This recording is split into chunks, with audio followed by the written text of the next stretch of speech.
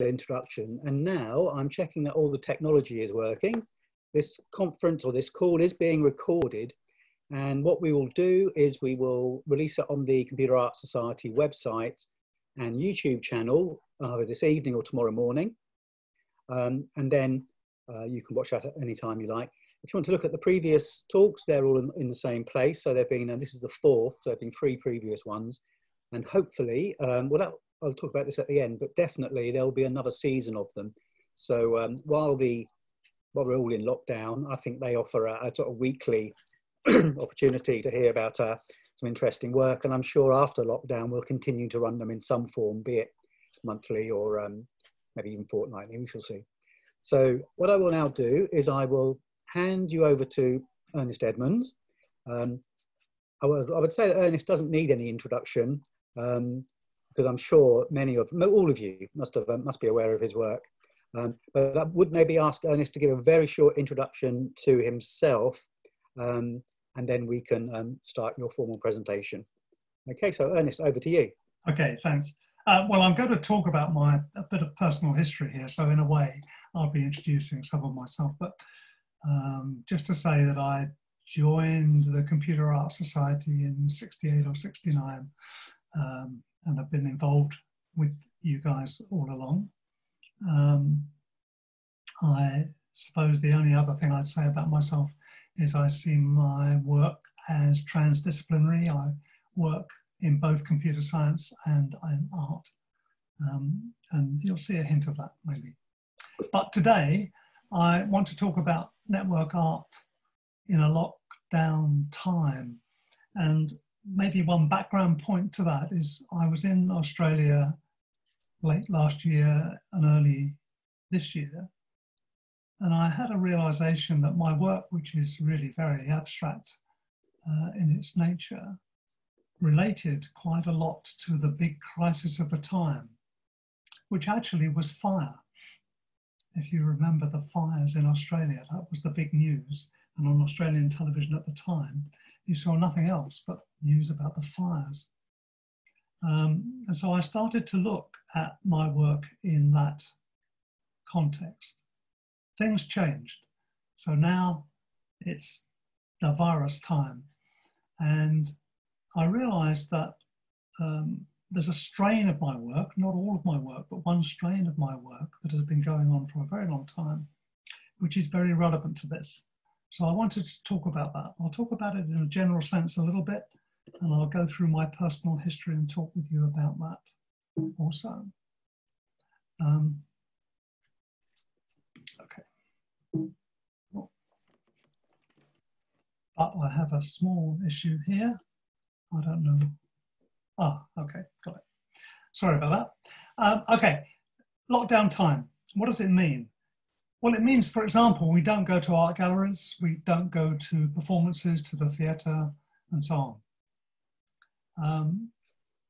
We don't go to lectures in lecture theatres. We don't go to workshops in rooms. We do things like we're doing this very now.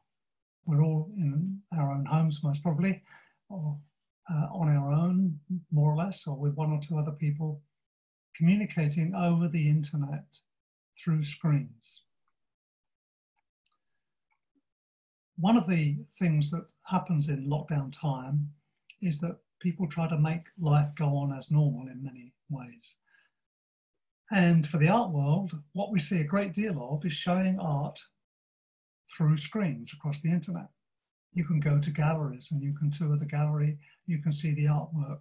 Exhibitions that were there originally just to be seen by visiting the gallery are now visitable. You can visit them on the internet. But the art that we look at in that way is art that was never intended to be seen on the screen. So the issue has arisen about what do we do in this lockdown time as artists? What do artists do? What should we be providing? And Nick Lambert, who may well be out there somewhere in this particular community, he usually is most weeks, put this note round the article in ArtNet News by Daniel Birnbaum, recently, which made this point. Of course, he made this article, Daniel made this point in relation to VR because that's what his company is particularly concerned with. But it raised the very important issue of art in this time and how should it be, what kind of art should it be? And that's what I want to talk about. Make a couple of remarks not to do with networks, just to start with. It's art on screens and art over the internet that we're talking about in general. Here's, of course, both of these pictures you're seeing on screens, but the images you see, one is of a painting in a gallery with a person watching it. In fact, that painting is in a gallery in the city of Sheffield, near to where I physically am at this moment. You probably know who painted it. And there's a picture of that painting as seen on a screen. Now, what we all know, I don't really have to tell anyone, what we all know, it's a very different experience to see that image on a screen, to see the painting for real. Just as it's very different to see a picture of that painting in a book as against going and seeing the painting. Of course, seeing it on a screen or in a book is very good and very helpful, but it doesn't quite compete to seeing the painting for real, because Canaletto didn't paint his paintings to be seen on screens. Now let's take something more closer to the Computer Art Society's world. This is actually a print in the Computer Art Society collection. It's a print by Paul Brown, who's probably not out there in this collection because he's in Australia at the moment and it's the middle of the night for him. But you're not seeing this print anymore, really, as you were seeing the Canaletto. This print is printed on paper and it looks quite different to what you see in front of you now. And Paul makes work to go on screens, right? But this particular work wasn't for a screen. I can only show it you this way. Why do I want to stress so much about the difference? Well, largely it's about color. On a screen, you're looking at transmitted light. If it's a print or a painting, you're looking at reflected light. Now, in fact, the color range is quite different in those two forms. So there are colors you can have in transmitted light you can't have in reflected, and vice versa. Perhaps it's easier to think about it if you think about stained glass windows. It's impossible to paint a painting of a stained glass window that looks the same as the stained glass window. Of course, you can get close, you can try it out and so on. So for our time now, for the issue of looking at things on screen and across the internet, much as I love Paul's work, this isn't an example of Paul's work that is best shown in this way. We want to see other examples of his work that he made for screens, right? So one thing is making art for screens. Now I'm going to only talk about one aspect of that for the rest of the time that Sean allows me. I'm going to talk about network art, and in particular, network art where participants interact through the art system. So there's more than one participant. The participants are not a dull audience just watching, they're interacting with the artwork, and indeed, in some sense or another, interacting with one another through the art system. So this is the kind of example of network art that I want to talk about. Roy Ascott actually referred to it in a famous pair of papers he wrote in 66 and 67 in the journal Cybernetics. He talked about many, many things, but he talked about, for example, an artist brought into the working studio of another artist, people working together creatively through networks. So this was a vision, if you like, of this future. And I'm going to give you my personal story, interleave with a few other remarks in that context. I started work on a series of pieces called Communications Game in 1970. I hadn't actually read that article by Roy at that time, I confess, but I knew people who knew him, and it was probably permeating through the system, as it were, in the air, was his ideas. So I should acknowledge his thinking. The first Communications Game piece was shown in an exhibition at Leicester Polytechnic in 1971. It was called The Invention of Problems, organised by the late Stroud Cornock, also a very prominent member of the Computer Arts Society, as many of you will remember. This work consisted of 6 locations, 6 booths, where people could privately stand and interact with the system, or interact in effect with one another through the system. They had switches that they could throw, and when they threw the switches, they changed the lights in other booths around this work, and vice versa. So there was a kind of communication going on, not a communication of words or with meaning, but there was something going on where people could sense that other people were affecting what they could see. So this was, of course, a local area network. I didn't call it that at that time, and in fact, I didn't use computers at all. I designed a logic circuit and got a soldering iron out and made the network with pieces of wire and switches and whatnot. And there were a few versions of this. There's a note I made at the time that really, it was a conceptual work that was not specific to the hardware that I displayed. It was the functionality, the way that it enabled people to communicate with one another, communicate in quotes. And that communication was the artwork, in my view. So this was network art, local area network art, of course, at that time. Just slightly later, Steve Willett's magazine, Control magazine, issued its 6th copy. And in its 6th copy, it had a group of people, including myself. We were all, in fact, to be part of the 1972 exhibition of the Midland Group Gallery in Nottingham, Cognition and Control. And in that, I showed the second version of this, which physically looked a bit like this. There's an old drawing of it, enabling 3 people to communicate with one another through this network, seeing lights, switches, and the experience of switching the switches and seeing the lights change was the art. Lots of things were going on at that time. ARPANET, which had, of course, been being developed for quite a long time, had its big demonstration. Just then Ethernet was invented at Xerox PARC.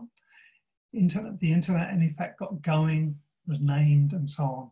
So everything in the network world was happening just then or just after then. So it was a very kind of hot area. And in fact, the Computer Arts Society, and I think hopefully if we look in the archives, we'll find out about this, held a conference in Edinburgh in 1973. And I talked about this work at that conference. And to the first line or so of the paper, I was introducing a type of artwork that involves a small group of people interacting with one another without setting goals through the work. And that was the art. It was a small group of people because, you know, I had to actually build this thing, solder together lots of pieces of wire, and I only ever did it for a small number of people. So this was where I started my interest. And it was actually initiated by my discussion with psychologists who were looking at how very, very young children interacted with other people, usually their parents. So this is pre-language, but what they showed was that there clearly was some kind of interaction going on, which, let's call it meaningful. There was some sense to it, and there was some order to it. And I was trying to capture something of that in this artwork. Later on, actually with Sean's help, has been reconstructed. This was an example of it shown in primary codes in Rio in 2015. So the work still exists in slightly different physical forms. In that time that I'm now talking about, the late 70s, big changes happened. So we were doing this before the PC, but in 77, Apple II, and in 81, there was the PC, big change. And then lots of people started to do network art of one kind or another. I'm not going to describe all these pieces, but I'll just put up a few reminders of some examples of some stuff that was going on at that time. Orozco again did this very important work involving lots of people in lots of places. There was this important Canadian initiative. And in '89, the web began. So we see this world shifting towards networks in quite a big way. And in 1990, again, with Steve Willits, I took part in an exhibition called Art Creating Society that he curated at the Museum of Modern Art in Oxford. And he also made a special issue of Control magazine, number 14, showing all that work. What I made there was another version of communications game, but this time I actually did use computers and a local area network to build it.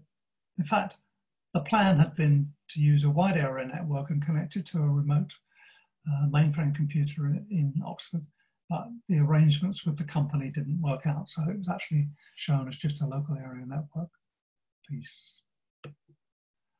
And then lots of people were doing lots of things. So I just put up a few that you probably know about. Famous works, networked art grew a great deal around this time. The facilities were there, famous pieces were made, and we were on the roll for network art. But I want to just come back now, I'm just telling a personal story about what I then began to do in relation to communications game, taking it further in this new technological context to something called Cities Tango and beyond that. So back to my personal story. I have to mention something that's not to do with networks first.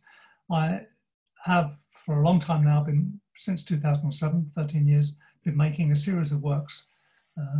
The series name is Shaping Form. These are works which are on screens, on walls with a camera. People interact with them, but the main point is that they change, their behavior changes over long periods of time, influenced by the behavior in front of them. The details of that I'm going to skip for today. It's not important for my talk today. A couple of years after I did the first ones of those, I put it onto the web, and we started to make shaping forms on the web, which was like multi-user interaction. So here again, it was network art using shaping form. And then the next development was a series of works called Cities Tango, which was basically connecting two different cities together. And I'll show you a couple of images from one of the examples, which was between Belfast and Sydney. The Belfast end of it was in the ICEA conference of 2009, Belfast, in the exhibition there. Here's a screen that was on display in Sydney. So to explain this work a bit, this was a bit like shaping forms, which is colours and shapes changing according to generative art stuff that I'm not going to go into. As a result of interaction with people nearby, their motions being picked up by cameras. But there was more than one of these screens and they were in different places. So on this particular example, there was one such screen with a camera in Sydney and another one in Belfast. And they were connected together over the internet. And The people in Sydney would, from time to time, instead of a colour, see an image from Belfast and vice versa. But sometimes they would actually see an image of a person standing in front of the computer in the other location. So there was a montage, you might say, of colour, of images of the remote location, and of actual live images from the remote location. Is a snippet of video taken at that time in Belfast, where you see the kind of things that were seen by people in Belfast. And you can see just to the right of that screen, there's a camera which is dealing with the local movement and taking pictures of the local people. I worked with Sean himself a few times, and here's a little video that we made in 2016 of a work that we did together. So this was a collaborative work between our host, Sean Clark, and myself. And the image there, the location that you see behind those colours is Rio de Janeiro. And I think the other end was Leicester in England. And this is the same kind of thing. Again, it was only 2 screens. But by then, in this work I was doing with Sean, we'd realised that it doesn't have to be 2, it could be 3, 4, 5, 10, 100. And then you have a network of art objects interacting with one another, as well as interacting with the people in the various locations, looking at or moving around in front of the screens.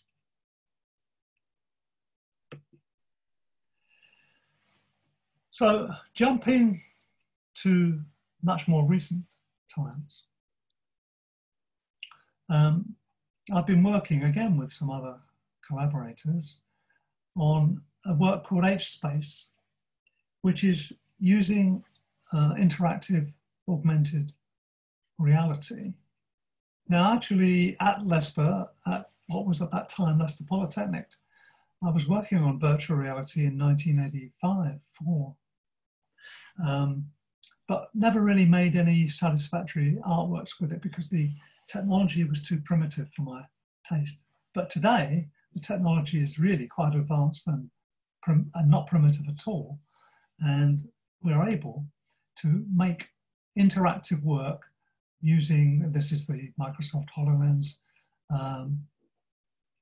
and because we can use technology on the internet to drive it, we can build versions of something like the City Tango work that I was referring to, but using virtual reality. Now here's a diagram. I need to explain a little bit about the concept of this work. Obviously there's a server somewhere, and that server is actually driving it the way this works. And there are 2 things going on really. One is that when you look through this, these goggles, this HoloLens, apart from seeing whatever the scene is in front of you, you sometimes see virtual sculptures, blocks of colour, columns of colour, squares of colour, and so on, what I'm terming the virtual sculptures. But because 2 or more people can be involved in this network, you also sometimes see images from somewhere else. So the person in Sydney might see something that the person in Guangzhou is looking at.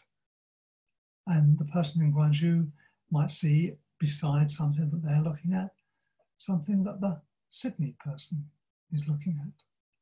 So again, I only show this diagram with 2 nodes, but of course there can be many.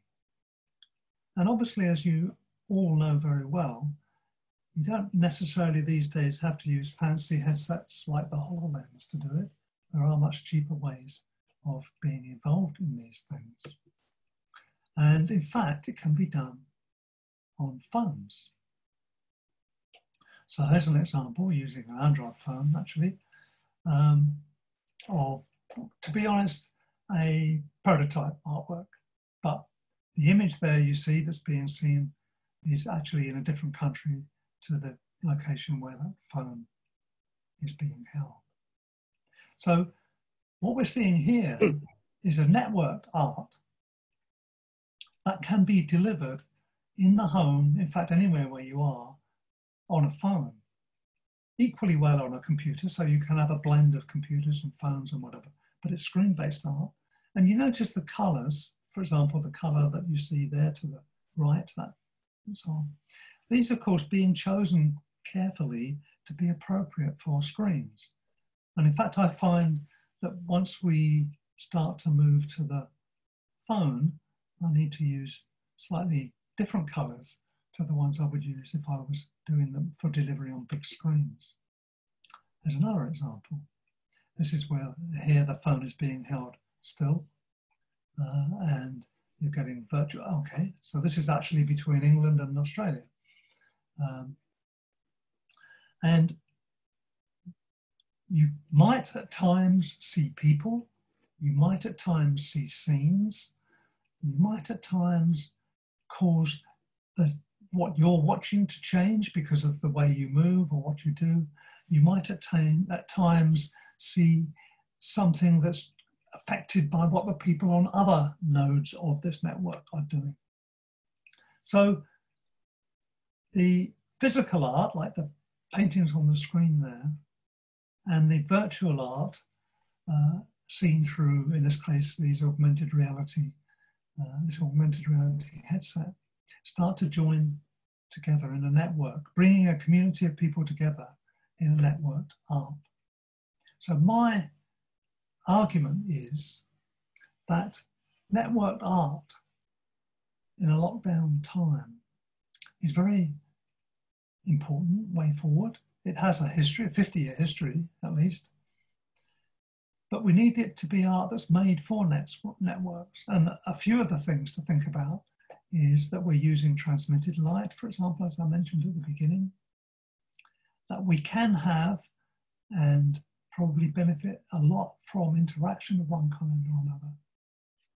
That we're concerned with two things that are important to us when we're locked down: communication and connection. These are things that matter to us as locked down people, and that art can deal with and deliver. All of this is only one strand of my own art. I do completely different things to this. I'm not suggesting that anyone should make this their only strand of their art, but I am suggesting that this is a form of art that is looking more and more important in the kind of time that we're living in. And I'm sure Sean will forgive me if I plug a couple of books. Francesca, you've heard Francesca before, her book has just come out in paperback. I've got this book recently out with Maggie Bowden. And there's lots of stuff written about this, which you can get to on my website in paper form, not the books, but the papers, if you want to know more. Or you can ask me questions. There we are, Sean, I'll stop there. Great. Okay, well, that was fantastic. Thank you very much. I'm just checking, am I unmuted? I can hear you, Sean. Oh, okay, great. That was extremely interesting. Obviously, I have lots of questions, but I think other people were likely to have questions as well. So if you would like to ask a question, if you can raise your hand, what I will do is I will bring you in to the conversation. So like I say, I'm new to this way of doing it, but I shall bring Francesca back. What I will do, Francesca, is I shall bring you in as a panelist. You didn't tell me that. No, of course. You don't have to show your camera. Yeah. Okay. No, that was fascinating. Can you hear me? Yeah. Yes. No, I'm really fascinated by Ernest's work, of course, and I have, yes, I'm interested in the fact that his interest is in the system and in the way his works are organized and then executed. So I'd like to know from Ernest how he sees this process in this time of lockdown, if his work has evolved in this way even now. Thank you, Francesca. Well, yes, thank you for that opportunity to talk about my guess for the future, which I think is basically your question. Well, in a way, I think that what we should say is that we're just at the beginning. Although I've described like a 50-year history of work in the area, I think that is only like sowing the seeds for what we could do in the future.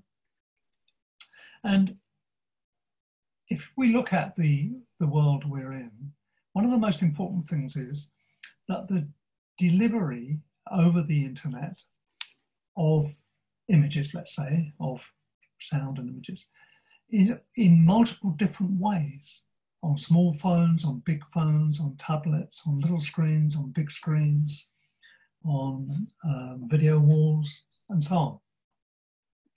Now, I think there's something that as artists we have to come to grips with, which is known about in the advertising world. And it's strange because I normally like to say that the advertising world learns from the artists, but I think in this case it might be the other way around. And it's something to do with branding. What the advertising people do is try to find a way of promoting a brand so that you see the brand as being the same thing on the many, many different platforms and ways in which you come across it. Whether it's on a box, on the side of a bus, on a phone, or on a computer, or whatever. And that's quite an interesting problem. As artists, we tend to be used to delivering on some very specific something.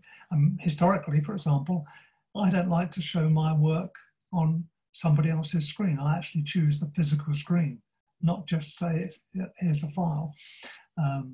Or I'm talking with the people about an exhibition at the moment, and I'm making sure they get hold of some particular monitors in order to show my work. So I'm being very fussy about how it's displayed. But that just doesn't work in this world, in this networked modern world. And so one of the challenges for art is to think how the same thing can be delivered in these quite different contexts and have the same experience, you might say, or a very closely related experience, and how you can move between one and another. I mean, we have this notion that you can start watching a movie on your phone, and when you get home, you sit down and you watch the end of it on the television, and it switches over. All of these concepts are ones that we haven't really tackled yet. I'm not giving any answers, I'm only saying these are the issues that we need to deal with. And I don't think we find them difficult because other people have tackled these problems, but they're things that we need to wrestle with as artists. I think that what this will mean is that we will achieve something which I think artists have wanted to achieve for a long time, which is cross-cultural, cross-continent art that actually brings us together, brings the world together. And so I think that's the kind of direction for the future. What it means in detail, I don't know. That's fantastic. Thank you. Thank you. I think Dave and Fenya have raised their hands, so I'll unmute you. Okay, Dave, are you there? It was an accident. I don't know why it's appeared. I haven't touched it. So. Okay, I shall mute you again. Do we have any other questions? Again, raise your hand and I'll bring you in. Okay, I think we have Nancy. I am curious how you are able to, I mean, it sounds like you want to control the experience by choosing the screens that you have your work shown through when you're in an exhibition situation. And I'm curious if that control is around your desire to manage the color or the resolution or the size or all of the above? Okay, well, quickly, and I was saying what I have done in the past, all of the above. Okay. I mean, when I make an artwork, I want to control everything. For example, I would be unhappy to give a gallery a painting and say, put it into any old frame you like.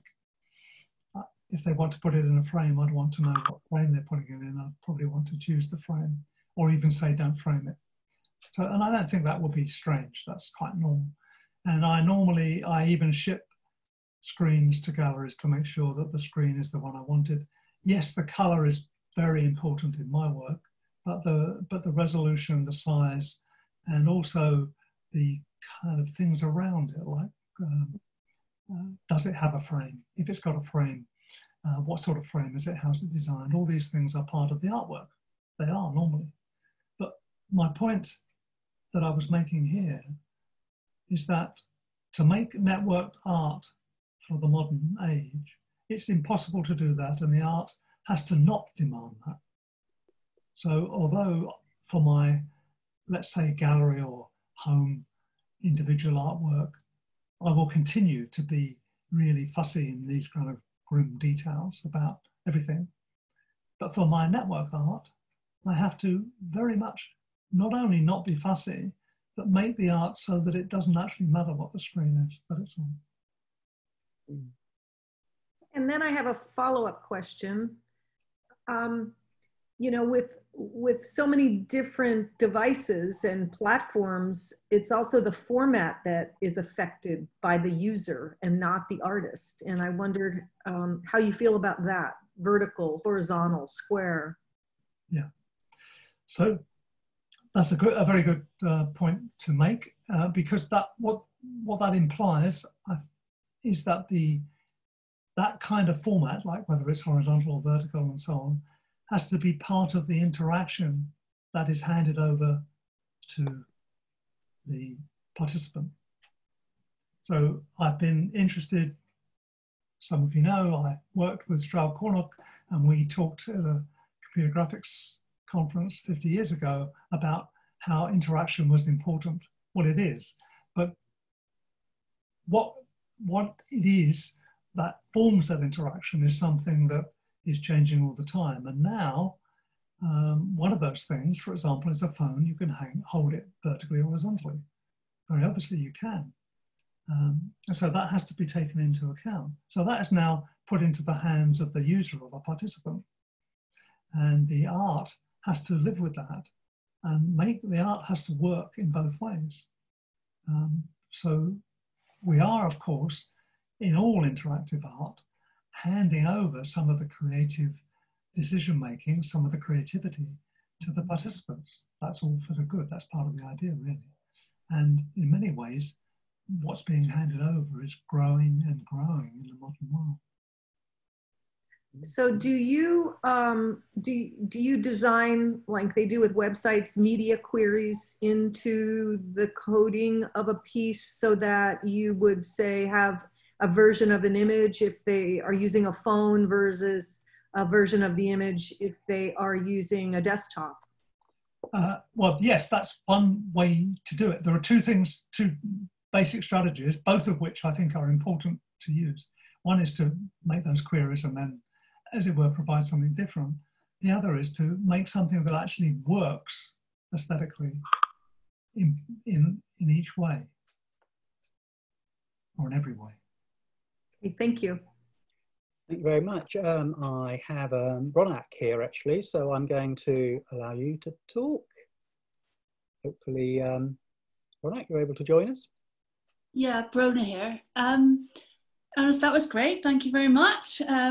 As ever, very lucid and thought-provoking. Two things came to mind that I thought I would ask you about.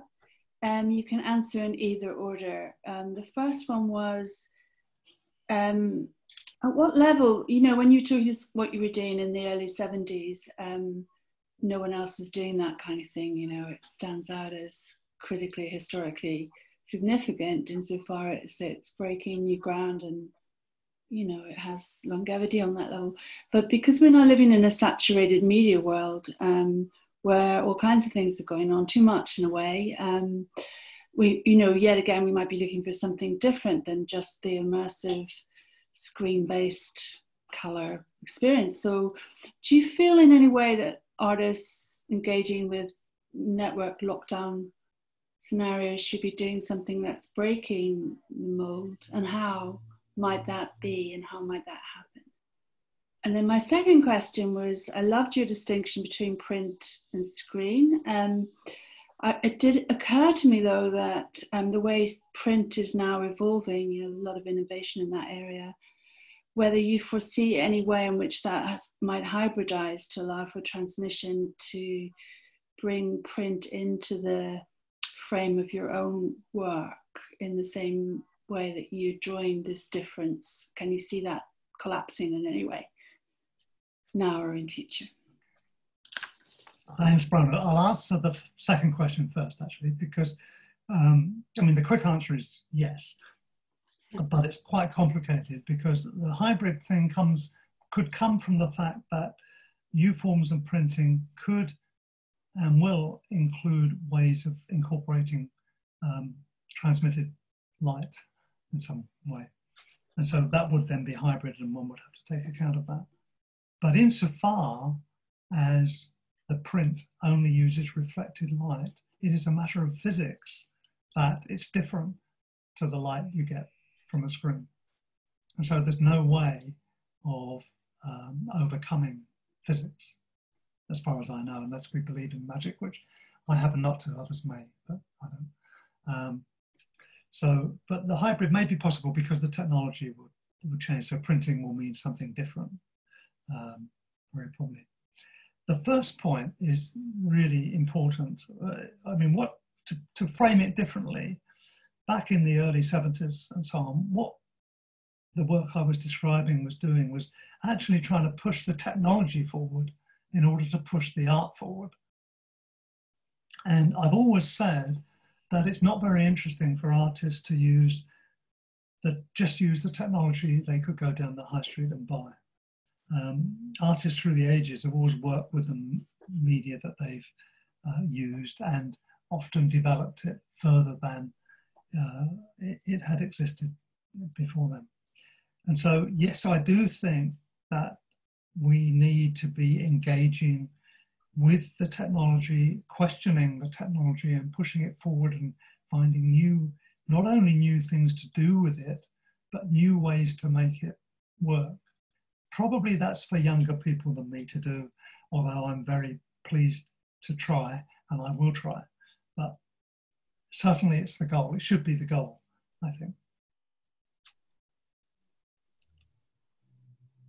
Okay, thanks very much. Any follow-on from that? Or? Okay, I have somebody here with their hand up, but it's Anna. I don't know if it's a fresh request, so I shall allow you to talk and let me know. Anna Notaro. Oh, maybe not. Okay, well, I have a couple of thoughts as well that I'd like to sort of bring in.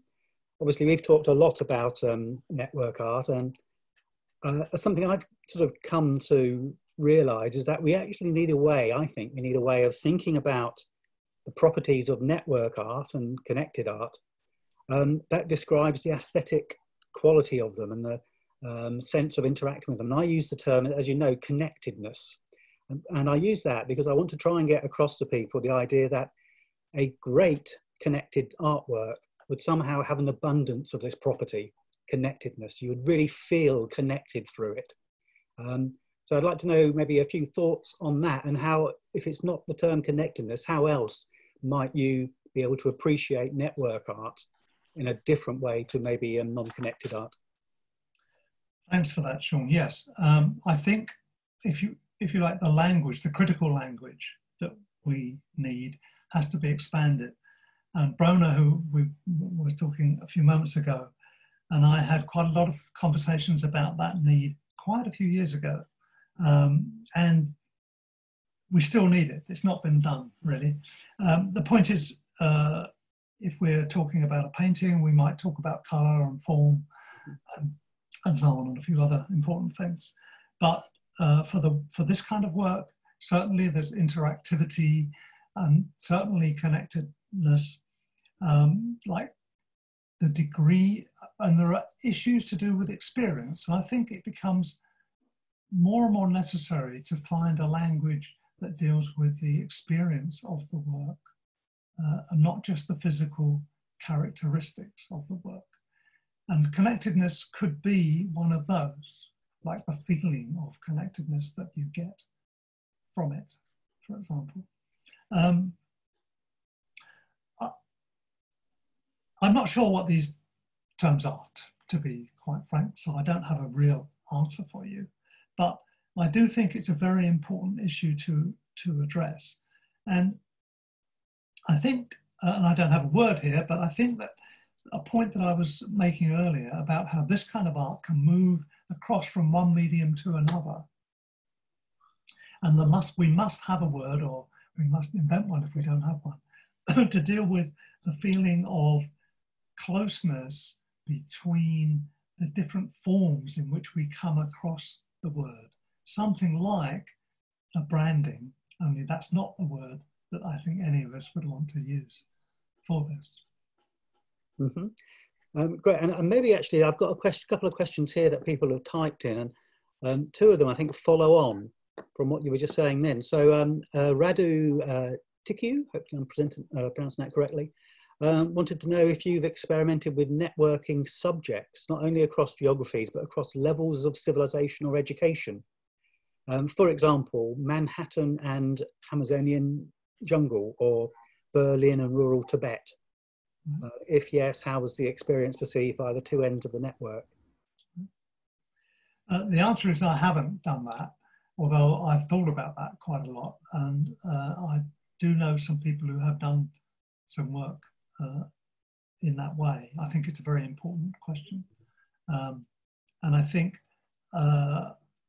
when I'm involved in gathering information about these kinds of artworks, I always want to know what the characteristics are of the participants in order to understand it better. But it seems that mostly when I've been involved in that, they've been relatively homogeneous, and this question hasn't arisen to the extent that I would like it to. So I think it has to be, we have to go vigorously out there and try to set things up. No, I haven't really done that. It is a very important question, and I hope you or someone else will tackle it. Yeah, I think it's a very interesting one. And I have another question here from Tracy Harwood, colleague of ours. She says marketeers use different platforms as an integrated promotional tool, but recognise that each medium is experienced differently, often by different audiences too. So we're just mentioning that. So adapt the content accordingly to tell the same brand story. Is this something that may be adaptive for your artworks, art systems? And I think this is really what you were just saying, actually, different media, different people. Yes, so Tracy, thanks for that. That's an important point.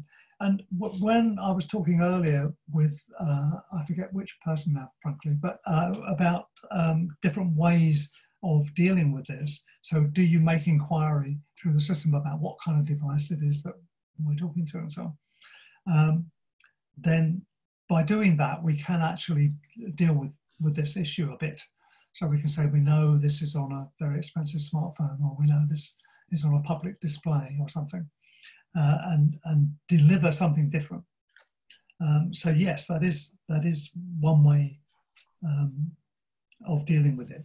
But it's a bit hard to know, to classify people. And in a way, art is normally questioning people at the boundaries of their thinking in some way or another, and pushing them, and not assuming too much about them. So it can be quite difficult to do this. We can't do, like, doing a market survey first, for example, wouldn't kind of be in the normal realm of things that an artist would want to do. So yes, it's important, but how does it, how do we do it? I don't know, except that I think that I think that recognizing that the artwork may be being delivered on a different device in a different context, which is often, you can often assume by the device, is something that's important and will influence the artwork, and we do need to inquire what that device is and probably deliver it differently. I, for example, use different colors ranges. I change the colors for a video wall in the street against what I do on a phone or an artwork in a home.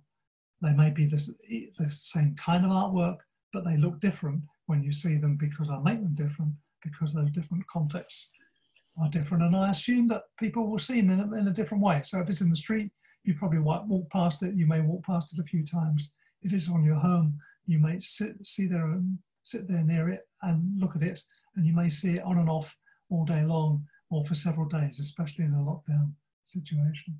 Okay, I have a couple more questions. We're up to roughly an hour, but hopefully people are happy to continue the questions. They're very interesting. So Paul Hertz, I'm going to hand over to you. Hopefully, if you activate your microphone, you can talk. Okay. I hope I'm unmuted there. Yeah, that's fine. So you were talking way back in Shaping Forum about the presence of multiple people in creating the artwork. And we also have in situations for all kinds of algorithmic artwork. For example, Paul Brown's prints. We know that it's actually the concrete manifestation of an algorithm that could have produced many different prints, and they would all, in a sense, be the same as a product of the algorithm. So we have both this social production where the artwork perhaps even requires multiple people to express its full repertory of experience. We have the algorithmic engine that could produce multiples, but perhaps for each individual experience produces only one. And then we have the multiplicity of the media through which the work can migrate. So my question is, how do we ever pin this down if we want to archive the work or even satisfactorily describe it?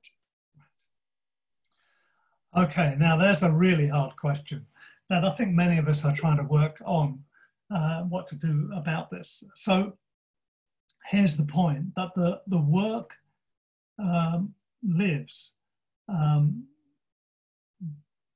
as a result of its interaction with the world around it. So if it's purely generative, like in many of Paul Brown's works, for example, if you have the algorithm, then you have the essence of the work. And if you have the mapping between the elements of the algorithm and the physical reality, you know everything about the work. And I make works like that myself. But if that work also interacts with people or the environment in some other way, then what's happening is, in effect, the generative process is being bent, modified, extended, changed in one way or another by those interactions. And so without knowing the history of those interactions, we can't know what the work will be. Okay, now I don't know if any of you are watching a rather strange TV series on at the moment called Dev. But if you watched it, you would see that this is based on this notion that if everything is determined and every action, every event in the world is determined uniquely by what happened before it, then of course you could predict what happens in the future and you could find out exactly what happened in the past. And if the connivance of the story of Dev is correct, then we would have the answer to your question. But as I guess the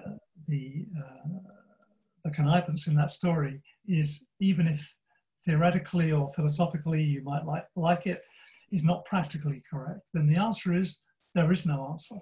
And so all we can do is document and preserve the work's behavioral characteristics, just like we do if it doesn't interact, including how it interacts. and make recordings of what it looks like, how it performs and so on as it proceeds. And perhaps at the same time, record interviews and discussions with people who experience it. And all of this information provides a kind of record of it. Maybe it's not so different to preserving and thinking about theatre. We can't recreate a 1902 performance of Macbeth, but maybe if it was important enough and it was recorded enough, we can find out quite a lot about it. So it's the same kind of thing. So this preservation is a really big problem, but what I've said is kind of like the way forward, I think. Mm-hmm. Thank you. Thank you. Question from Benjamin Baxter. Hi, good evening. My question is related to this lockdown and how much we're using the internet. And I was wondering, with the rise of internet censorship, how might that affect network art? And also, is there a possibility of it existing on the dark net at all? Okay, so I think the answer is there's every possibility of censorship affecting internet art. And what we know historically is that art is often in the front line of being censored by many regimes historically. And I don't see that internet art is likely to be any different. So yes, it's a problem, but it's always a problem, especially with authoritarian regimes. It's common in the past, as you know very well. And I don't think it's likely to be any different now. And of course, the technologies have grown for providing that. I think the darknet, well, I don't use or take an interest in the darknet personally, so I don't know anything much about it in terms of my own experience, but I'm quite sure that there will be artists who are already working on the darknet. Artists explore every avenue that's open, I think. And so, yes, but I don't know that that in the end would overcome this problem. I suspect that even there will be ways for people to interfere with that material. It will be evolved. So via internal encryption. Thank you. Okay, well, thank you very much. Do we have any more questions? Okay, no one's raised their hand. So, oh, okay, Terry, I shall allow you to talk, Terry. Hopefully you can hear me. I've just unmuted myself. Ah, lovely. Thank you, Sean, for organising this, and Ernest for your talk. There's lots of discussion at the moment that the world will never be the same again after this particular lockdown. I suspect that's true. And it seems to me that it might, and I think you've indicated this very well, Ernest, indicate a whole new way in which artists can really influence the way things happen in the future. They've always aimed to be in the forefront of new thinking, new ways of doing things, new ways of grappling with problems. It just seems now it's offering an opportunity of doing just that. In other words, art shouldn't be confined to the huge cathedrals of art that we know about so well, but it comes out in everyday life, everyday screens and so on, as I think you've been. Yeah, yes, I see you. So thank you for that, Terry. Yes, and I think perhaps the main message that I would like to convey is that in my view, the issue is not about how we deliver art, and that using the internet to deliver the art we have or art like it, that is really not the point. The point is, how do we make new art? How do we make art that's relevant and that has the effects that you're talking about. So art, so it's a challenge to artists to work in this world that we're in now. And I think myself, that art will be different as a result. It won't just be that museums will operate differently, which they will, but that's really a rather minor part of it by comparison to the fact that art will be different itself. New art forms. Yeah. So thank you, Terry. Thank you. Okay, so any more questions? Anyone like to raise their hand? Okay, well, if you think of something while I'm talking, raise your hand and I'll come back to these at the end. So I think we should say thank you very much to Ernest Edmonds. Now, we don't really have the ability to give applause. I'll just have to do it myself in lieu of everyone else. Yeah, thank you very much. I think it was a very interesting talk, and I think a lot of people, including myself, have found it very valuable. I think I wanted to mention just a couple of other things as well about this seminar series, which we set up as a one-off, and it seems to have gone down quite well. So we're now thinking about not just the next one, but future ones as well. So the plan at the moment, if you go to the Computer Arts Society website, you'll see the latest schedule. But next week is going to be a series of short talks by people who are in this audience, who volunteered their interest and willingness to participate. So it'll be a 1 hour session again, but the talks by 6 or 7 participants will be, including questions, less than 10 minutes each. And this is predominantly from people who have basically become our audience. I don't know a huge amount about some of them, but I thought it'd be interesting for the audience to really take the lead in one session. And then after that, we'll organise an additional series of seminars. We will have 4 main speakers, so 4 weekly speakers, and then we'll finish with a series of short talks again. That seems to be quite a nice way of running a season. And I just have to check myself on the dates there. But we will be running those next week and the week after to finish this season. We'll probably have a short gap, maybe just one week, I think. And then we'll start again, as I just get the, I should have prepared this already, but as I just get this list up. We'll start again on the 12th of May. So you've got the 28th of May today, that's Ernest. Next week, the short talks. 12th of May, Andy Lomas will be giving us a talk. We have a couple of slots that I am talking to people about but aren't yet filled. Board and Research have just agreed to do a talk on the 26th of May, and the short talks will be on the 9th of June. So that's almost a month's worth of activities. If we're all still in lockdown and there's still interest, then we'll carry on doing these, I think, in these seasons. Otherwise, I think, as I mentioned earlier, we'll go for a slightly less frequent program maybe, but we'll continue doing things online. It seems to be a really good way of getting a good audience for some of the things that we're doing. So I just wanted to mention that. And then I think, oh yes, I've made a few polls. I popped a few polls up during the session here. I wanted to find out a few things. So one was where are people coming from? And I think it's very interesting to know that most people, almost half of people, arrive here via our mailing list. So we're talking about all these wonderful new technologies, but it's our mailing list, something we've been running for years and years. That seems to be the best way of reaching people, followed by Facebook and various other things as well. So thank you for letting me know there. Other questions, oh, I'm just bringing them up to remind myself.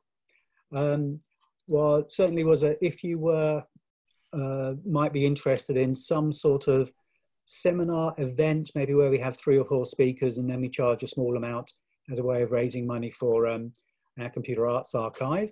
And there was a sort of 75% of people would be interested in that. So we'll have a little think about that and maybe come up with something later in the year where we do an online seminar. A variety of speakers, possibly with a theme, maybe as a way of raising funds for our Computer Arts Archive project.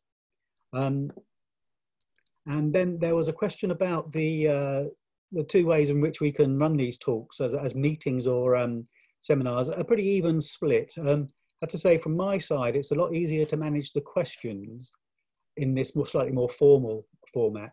But if anybody has any particular thoughts about that, feel free just to get in touch via the website or Facebook, and we'll go with what people want really. Okay, so they were all the little thoughts from me at the end. thanks very much again for everyone coming along. We had a good audience, about 67 people at peak. Not surprised. It was a very good talk. I think people knew it was going to be an interesting talk. So thanks again for Ernest. If you want to review the video, we have been recording it and it will end up on YouTube within a day. I don't think the stream to Facebook worked this time, so a bit more work on that to find out why that was the case. But in the future, hopefully we'll have them running on Facebook at the same time as running on Zoom for those who don't want to come to Zoom. And I'm just going to quickly check chat and questions for anything else. Okay, I think the questions have been asked and the web chat here. Lots of people saying thanks very much from Portugal. I know we have people all over the world here. So and thank you for all coming along, and I hope you enjoyed the talk today. Thanks again, Ernest. Okay, thank you and goodbye. I shall be ending the meeting.